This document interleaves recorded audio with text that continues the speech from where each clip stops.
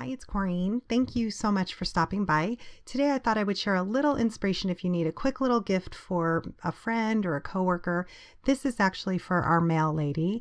I'm using Cartabella's Christmas delivery, and I did cut out a few little tags, things I end up not using most of those, but I just cut out a few just so I had options. I cut out a piece of paper that was 7 by about 8.5. I didn't measure the length of it too much. I figured because I'm wrapping it around, it'll overlap. And now I'm using some double-sided tape and just creasing it around the candy bar. This, I wanted to give her a gift card, and this is just a nice way to hold the gift card. So I'm just wrapping that around, adhering that down. And this piece, I think I cut to about 5 by 6. Again, I didn't measure it at all. I will eyeball it and then cut it down to size here. So I'm going to use my tonic guillotine cutter and take about, I think I don't take quite an inch off of it. I'm just wrapping it around the gift card. And I will take it to my scoreboard here because I was worried about it, the paper cracking. So I wanted to give myself a nice crease there to fold it. And then I'll use my bone folder to make sure it's creased down very well. I want it just large enough to hold the gift card snug without being too tight. I want her to be able to access it easily.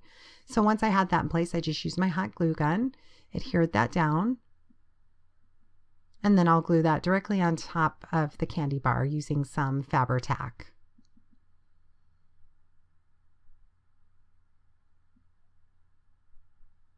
Just centering that on the top. Now I'm pulling out some green satin ribbon, tying a bow. Originally I tied a bow, and then you'll see here that I change it up. I'll explain why in just a moment. Basically it was just a little too bulky in the center there, but that made a really pretty bow.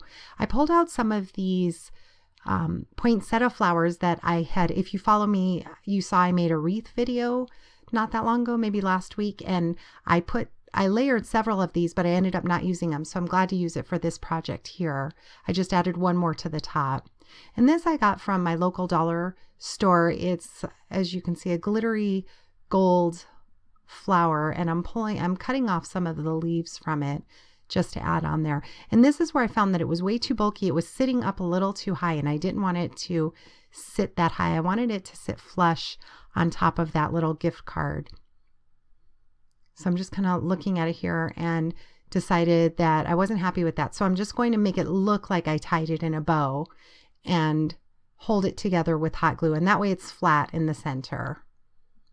She'll never see that. So I didn't care how it looked under there as long as it held it the way I wanted it to.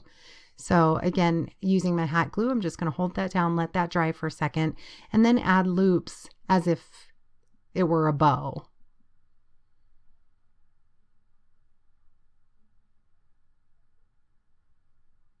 You wouldn't have to do this, but like I said, I wanted that flower to sit completely flush down, and it wasn't. It was kind of sitting a little too high. So just kind of getting my bow where I want before I adhere my hot glue. And now I can glue my flower straight down.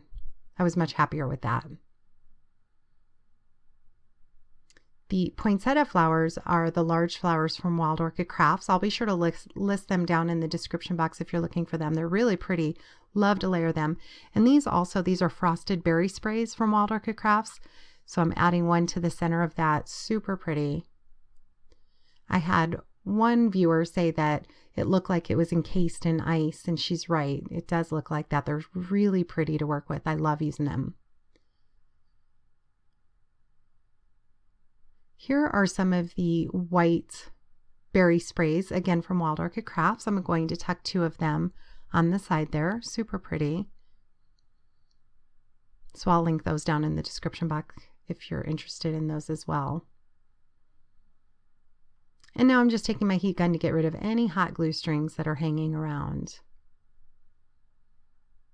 Here's a little tag. I'm just adding my sentiment to the back of it. Wishing her a Merry Christmas from us. And I will use my crocodile, add a tiny little hole in the top and some crochet twine to wrap it around that flower.